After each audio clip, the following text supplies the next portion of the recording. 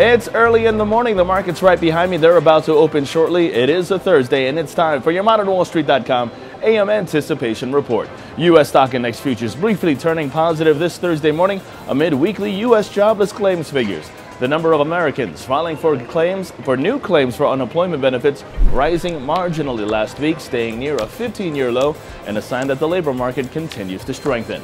Initial claims for state unemployment benefits rising 3,000 to a seasonally adjusted 265,000 for the week ended May 2nd. Claims for the prior week, they were unrevised at 262,000, which was the lowest read since April 2000. Moving on, consumer credit figures for March, they're scheduled to be released at 3 p.m. And today is polling day in the United Kingdom general election.